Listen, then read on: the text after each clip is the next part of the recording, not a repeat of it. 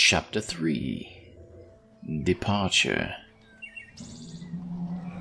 The next morning came soon. Sand tightened Thunderclap's harness buckles as he waited for Turim to appear, looking over to the stable doors every few minutes. Don't fret. It's not even dawn yet. He'll be here shortly, rumbled Thunderclap. Sand looked up at the blue and frowned as he realized he was being observed. You expect so? If I were him, I'd be getting myself some sleep. He shuffled around to Thunderclap's thick neck, looking into his eyes. But that's just me, I suppose. Probably the only reason I was ever on time at the academy was because Turim came knocking on my door each morning. The copper dragon, Lasertooth, cleared his throat. The commander is a creature of both habit and integrity. He'll probably stay in his armor the whole time, muttered Sand. He'll be here soon. You can count on that. The dragons were right, of course. It wasn't more than a few moments later when Turim's splinter of a shadow appeared in the doorway of the tall stable doors. Morning, Lieutenant, echoed Turim's voice from the end of their row. You're well rested, I trust? He was dressed in full armor, blue and glinting like a sapphire. Around his shoulders draped his royal blue cloak. I am, replied Sand. But are you?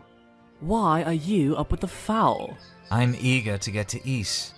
He adjusted his sword in its scabbard. See? Terrible liar. Huh. Sand chuckled.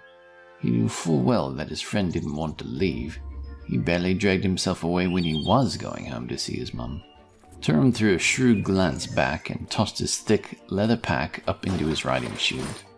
Sand made his way around the stall into the open row, signaling for Lasertooth to follow.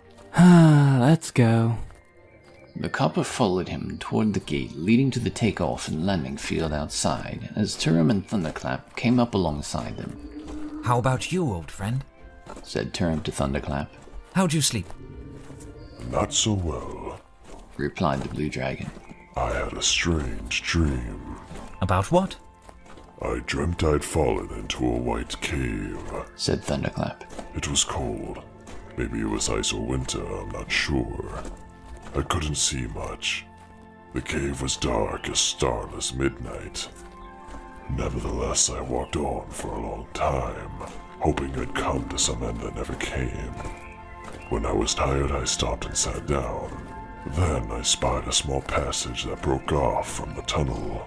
Inside it, I saw a bright light. Do you know what was there?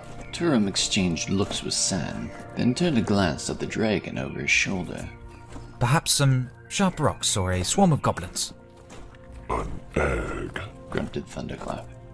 An egg of my species. It was strange. I've never seen one of my kind, though I know for certain what I saw was a dragon's egg. Sometimes I've wondered what I was thinking when I rescued you from the mountains. Turim smiled again. Apparently he was in a good mood. It was wisdom.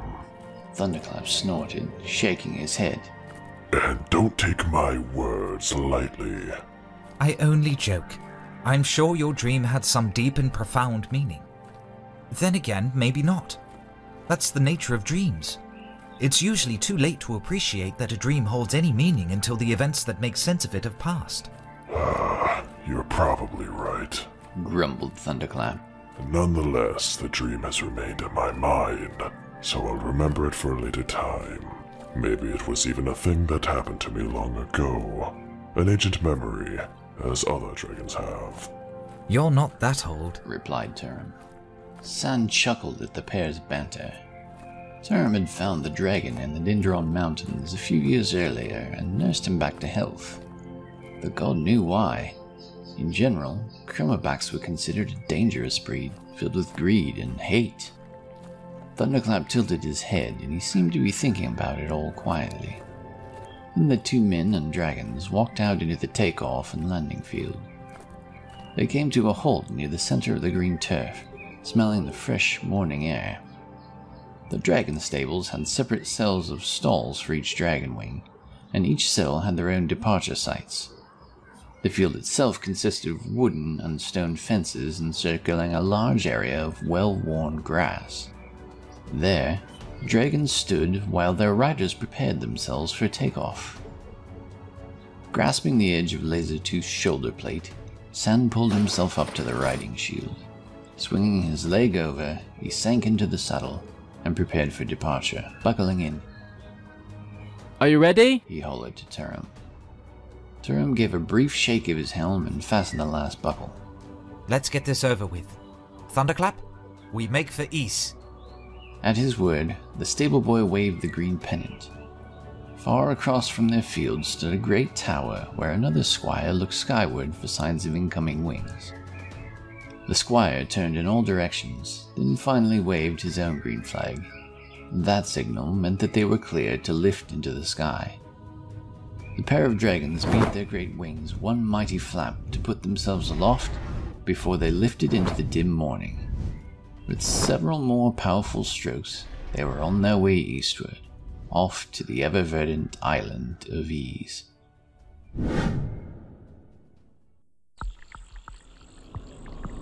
Grand General Panthis Obsidianfist rose from his seat, his black armor shining with each flickering of the lantern light. He smiled beneath his winged helm before removing it, setting it on the chair beside him. With a sudden jab, he struck out, catching the captain standing before him squarely in the face. Who gave you the order to make such a short-sighted move, Captain Meershelter? The captain bent over, putting his hand to his nose. The general paced back and forth, his dark cloak wafting behind, his heavy black boots tromping on the moist earth. He could see the fear in the diminutive captain's eyes. It was pitiable. How did this man make rank at all? He wondered to himself. Captain Meershelter moaned. I apologize, sir. I sent the wing out to find exactly where Granulot Keep was located. I'm sure you'll agree that's useful information. I don't know why the wing didn't return. I have suspicions, true, and I'm sure you're well aware of their nature. Grand General Obsidianfist stared down at the captain. He was shorter by at least 2 heads. If you knew anything, you'd know what channels we take to acquire such knowledge. Excuse me, sir? I don't understand, said Captain Meershelter, still assessing his nose. His small gloved hands were streaked with red. The general sneered. No, you clearly don't. Your obtuseness is an unfortunate thing. You could have jeopardized everything, fool. Now get out. And I urge you to keep from my sight for the rest of the evening, or you'll end up like that other friend of yours. Yes, sir, returned Captain Meershelter, a puzzled and frightened look still drawn across his dirty face. I appreciate you've left my ears intact, sir. With the haste of the wind, the captain saluted, spun, then left through the tent flap. General Obsidianfist waited briefly before going out as well, taking a breath. The rotting aroma of decaying plant life and fungus in the camp had grown almost pleasant to him. Almost. They wouldn't linger there much longer. He'd come to retrieve Captain Meershelter's men and the other companies after he'd learned of their actions. He spit, angry again.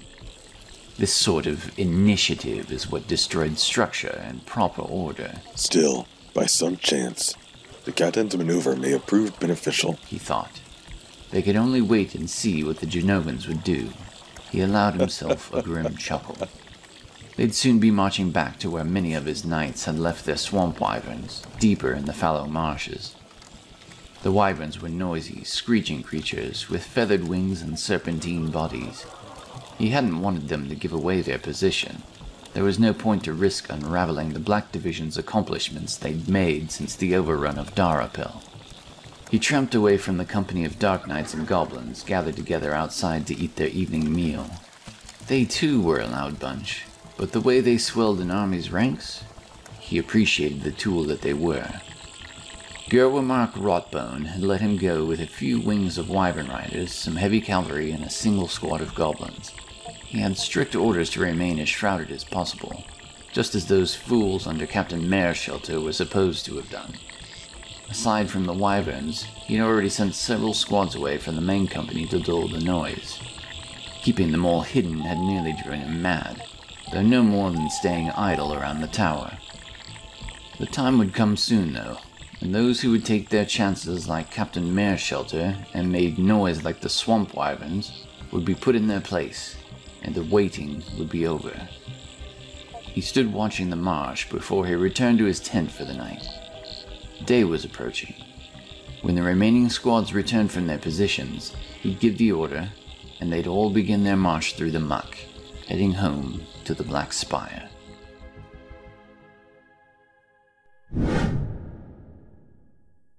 Even from such heights, Turim could smell the salty sea breeze of the Garathian Ocean.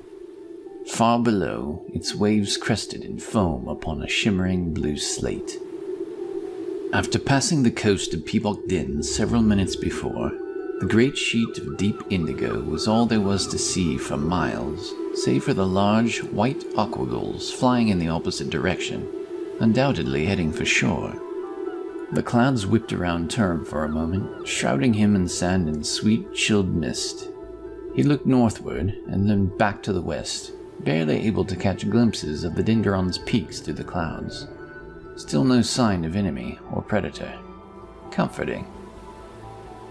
The Festival of Snows will be dull without you there, continued Sand after they'd come into the clear again. I'd like some leave to go myself.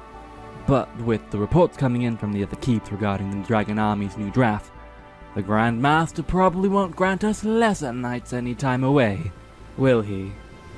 He seemed to be trying to appear as though he cared less than he obviously did. It's a dispirited thing to say, said Turim. But I'm afraid he probably won't. He can't. The Council of Races won't allow it, not with war so close. That only makes me wonder why they mandate leave for anyone at all, though. His face went sour again. Still, it's not Daynard's fault in any case. The Council doesn't make their laws without merit, interrupted Lasertooth. And it's not done without the backing of their people either.